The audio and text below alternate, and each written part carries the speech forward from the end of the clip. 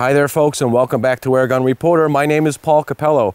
You know, ever since my adventure into air guns began, I've been fascinated with powerful break barrel air rifles. Rifles like the RWS 350 Magnum, the UK Webley Patriot, just to name a couple of them. I love these air rifles because they pose the greatest challenge to shoot accurately and consistently. I have one of the Goliaths of powerful break barrel air rifles here today for our show, the Beeman RX2. Let's go ahead and check it out. All right, let's go over some specs and features of the Beeman RX2. First and foremost, this is the new 25 caliber version of this rifle. It's over 45 inches long, almost 10 pounds. This is an adult-sized air rifle. Not to mention that it takes almost 50 pounds of cocking effort to break this barrel open. You're not going to be shooting this thing all day long at paper targets. This is a hunting air rifle, so you better eat your Wheaties if you're going to be cocking this thing open all day long. Also, the fit and finish is beautiful, as you can expect from Beeman air rifles. We have a laminated stock, which is nice and smooth. Also has some checkering on the grip here. Unlike most break barrel air rifles, the Beeman RX2 does not have a conventional metal spring. Instead, inside the compression tube, it has a gas spring or a gas piston or a gas ram, whatever you want to call it. The one inside this model is manufactured by the Beeman company in the United Kingdom.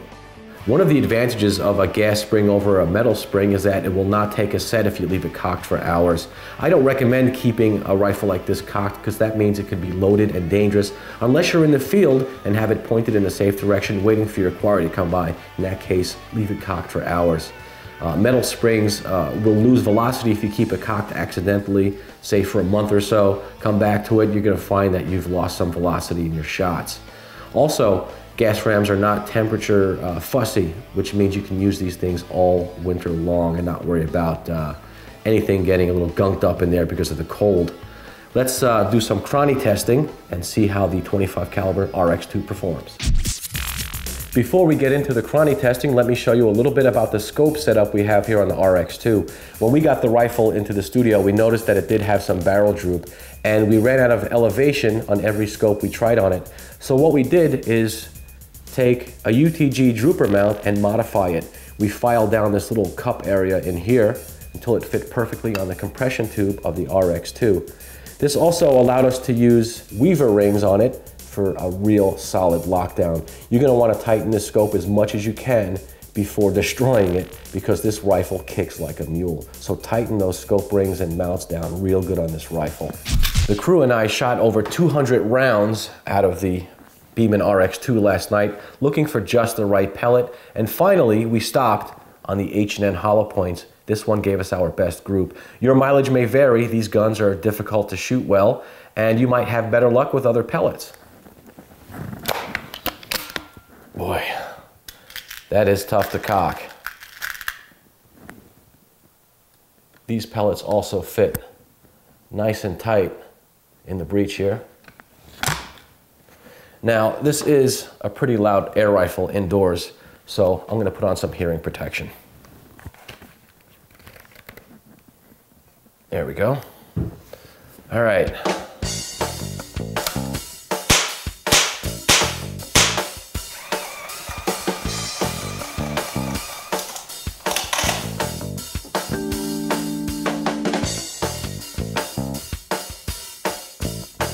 Well, using H&N hollow point pellets, 26.23 grain, we got an average of 648 feet per second, an extreme spread of 17 feet per second, and a standard deviation of 5.74 feet per second. Very good consistency from shot to shot. Now, our average gave us 24 foot-pounds of energy.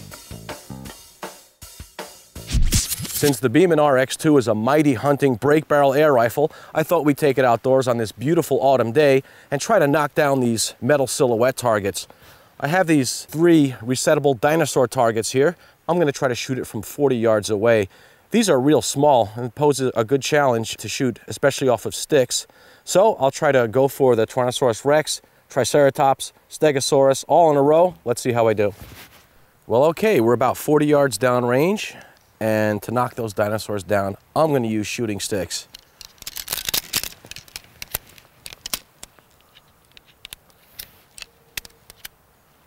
And there we go. Plant those in the ground, about there.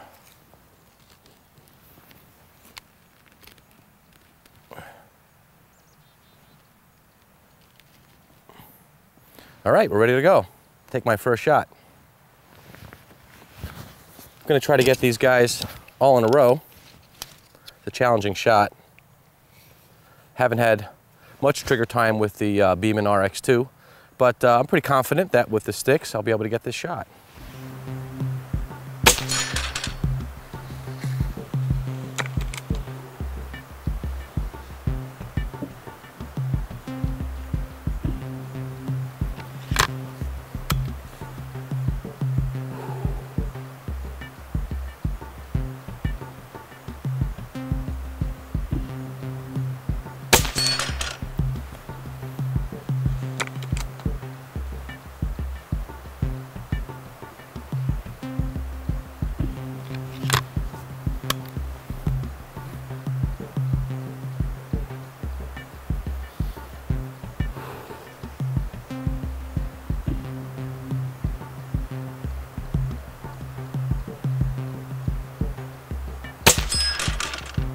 And there we go, 3 for 3. According to the manufacturer's specs, the Beeman RX2 has a 2-pound trigger pull from the factory, but we'll test that out. We'll also test out the automatic safety mechanism. Okay, I'll go ahead and cock the rifle. And I'll bring it around here to show you just how it works. Here is the automatic safety button right here. You press that in. It's now off safe, ready to fire. If you wanted to put it back on safe, you just press that lever right there. I'll turn it around this way and show you once again. That's nice. This is how an automatic safety should work. It's located in the right place, it's easy to get to, and I feel confident that if I can't take my shot, all I have to do is press that lever, I'm back on safe.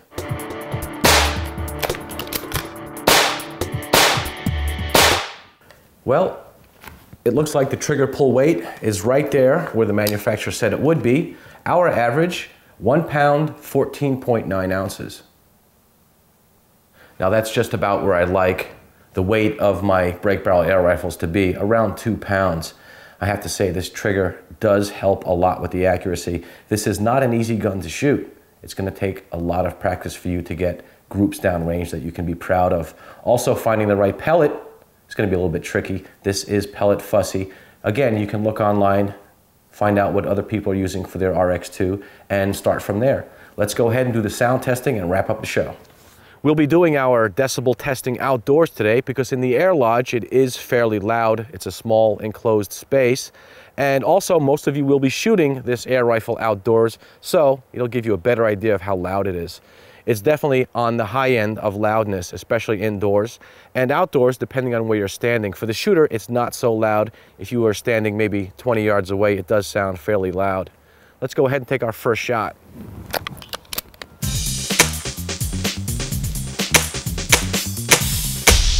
According to our decibel meter, we got 102 decibels as the loudest we could reach. And that's a little bit surprising. I thought it would be louder than that. In my opinion, that puts the RX2 in the medium to high loudness category. I have to say it's been a real pleasure testing out the Beeman RX2 today. It's a beautifully made, powerful, accurate break barrel air rifle that has the advantage of a gas spring. I have to say though, like all break barrel air rifles, especially the more powerful ones, it is pellet fussy. You're gonna have to go through a lot of pellets till you find the one that is perfect for your RX2. Also, it's hold sensitive. It's gonna take some practice to shoot accurately downrange.